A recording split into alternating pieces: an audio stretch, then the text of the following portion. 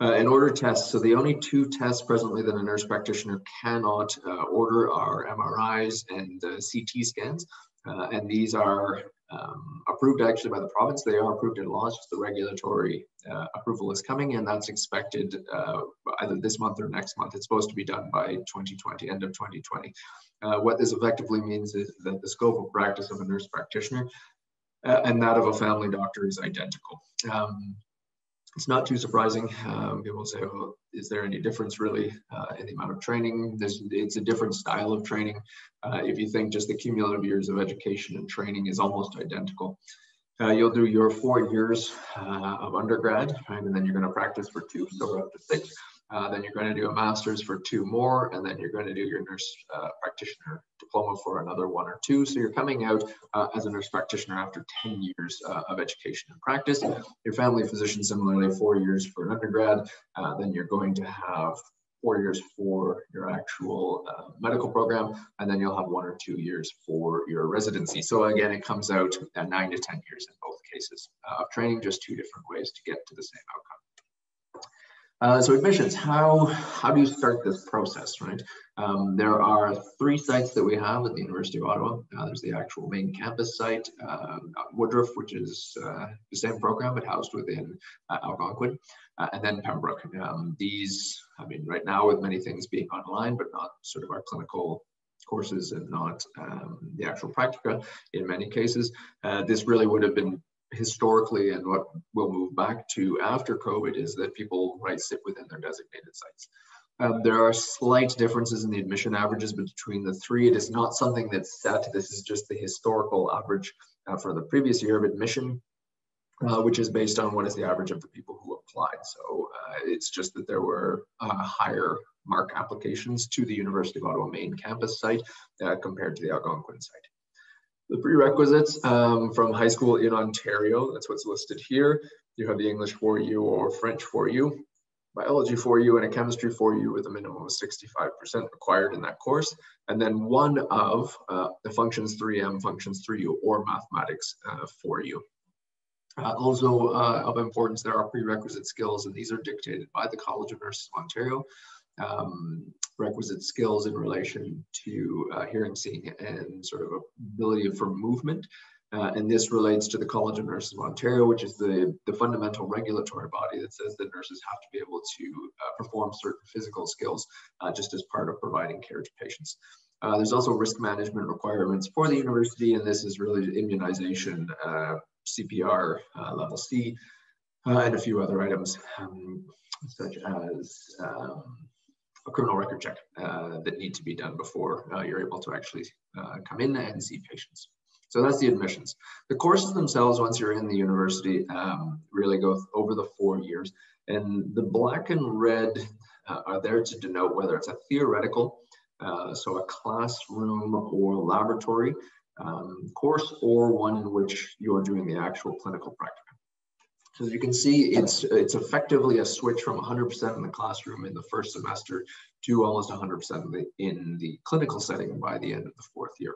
And the beginning, the first year is more or less sort of a training of fundamental basic knowledge that you have to have: anatomy, physiology, determinants of health, ethical issues, moving into the start of 2nd year for your health assessments and pathophysiology, and then starting your clinical and really moving through doing more and more of it. And you can also see in the 3rd year, the fall semester, for example, there's always a coupling of, you have your medical surgical theoretical class, and you have your medical surgical practicum, right? So what you're learning in the classroom, there is simultaneously the actual clinical course occurring, and you can see that for mental health, psychiatry occurring at the same time. And the second one, medical surgical child and maternity, both in the classroom and the clinical occurring at the same time.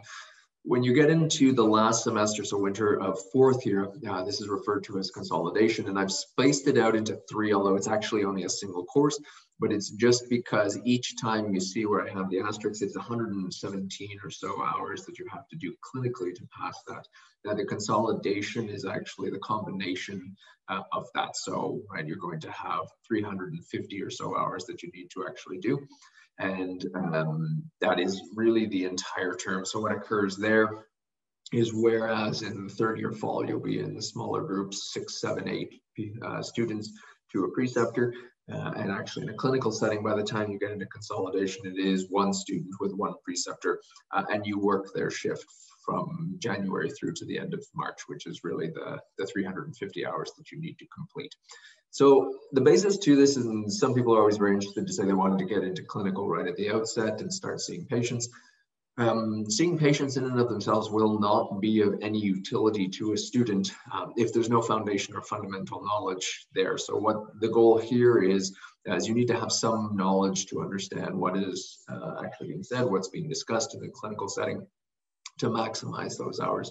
All programs across the province really have a set and similar number of hours that we do without much variation between any of them.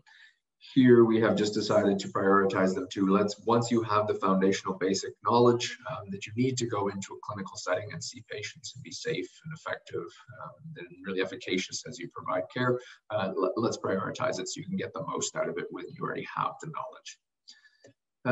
So University of Ottawa, you've decided you want to do it, you're looking for different programs, top ranked program and top 3 programs in Ontario. There's also the percentage of people from the programs who pass the actual licensure exam to become a nurse, and the University of Ottawa actually has one of the highest passing rates on the board exam. These are all publicly available. Internationally renowned faculty, all of our faculty as well are registered nurses, with me being a nurse practitioner as well. Well-designed curriculum, as I said, it's not just sort of a piecemeal or patchwork of courses. There is intention and design that goes into it to say, how do we actually get people to get the most out of it, learn the most, and then, right, unsurprisingly, have very high passing rates on the board exam. We also have the ability to study in French and English, and a French immersion option for those who are in English, so that certain courses are actually taken in French. And the university itself, top 3 in Ontario, top 7 in Canada, top 150 in the world, with only 15 universities actually across the country making it on that. With there being close to 1,000 universities, or over 1,000 universities, right, sort of on these lists, that really is putting it actually up quite high. So that's really just the quick synopsis I have. And I'm really happy to take questions on it if I can figure out how to get myself to the chat. Here we go. Here's the chat, and there we go.